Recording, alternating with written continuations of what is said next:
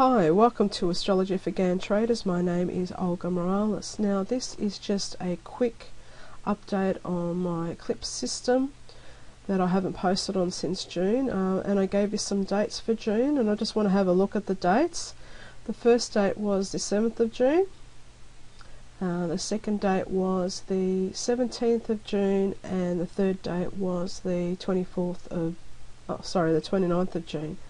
And I also had some other dates that I posted in my group for July, and they were the 5th of July, the 17th of July, and the 24th of July. And you can see all those dates are pretty close within all for a changing trend.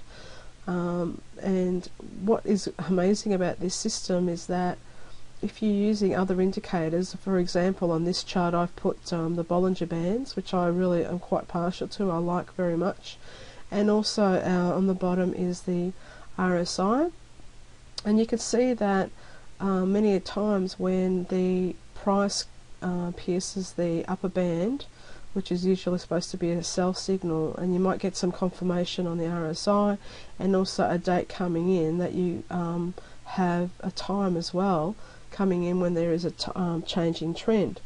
You can see it here as well, where the price had pierced that bottom part, which is usually a buy signal, and we can see that we're in the buy zone here, and it was also on a date, and the price went up. So have a look over those points yourself just to see how it can be incorporated with indicators.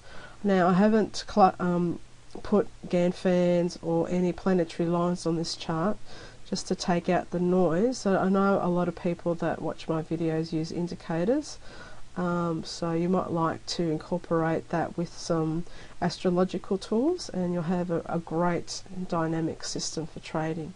Okay, thank you for listening.